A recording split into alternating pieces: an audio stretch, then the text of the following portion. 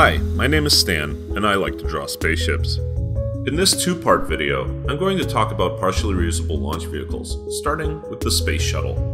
Traveling into space is expensive, very expensive. Part of that big expense is because every time we travel into space, we have to build a new rocket. Imagine if you had to build a new airliner every time you wanted to cross the Atlantic Ocean. Ideally, you'd like to recover all of the airliner and fly it again. However, if you could only reuse even part of the airliner, you'd be saving a lot of money, at least in theory, as we shall see. The most famous example of a partially reusable launcher is the Space Shuttle. The parts that get used over and over again are the orbiter and the solid rocket boosters. The part that gets tossed in the ocean after becoming a smoldering meteor is the external tank. Here's how it all works.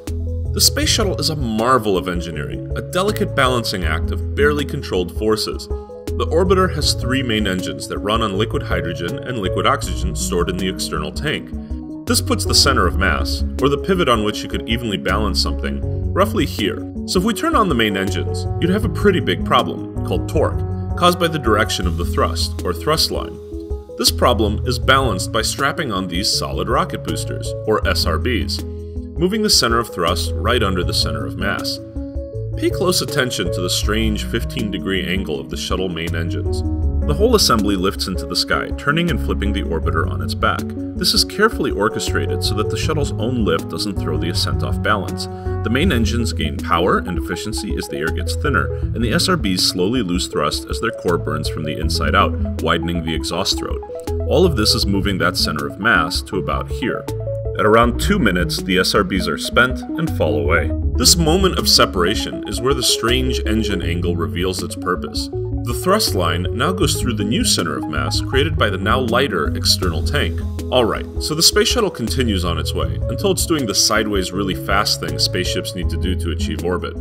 The external fuel tank is spent and separates. The final nudge to orbit is carried out by the Orbital Maneuvering System engines.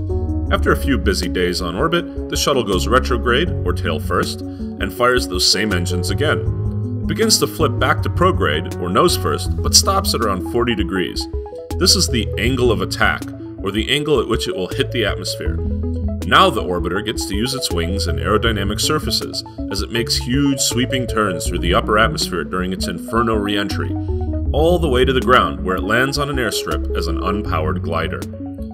The Space Shuttle turned out to be incredibly expensive and complicated to operate, more than canceling out all the savings of recovering the orbiter and SRBs. It remained in service for a long time because of its unique capabilities, which came in handy when building the International Space Station, but was ultimately retired when NASA decided it needed a new approach. In Part 2, we'll look at the difference between rockets and spaceplanes, and discuss the Falcon 9 rocket and the proposed Skylon spaceplane. Thanks for watching Stan Draws Spaceships.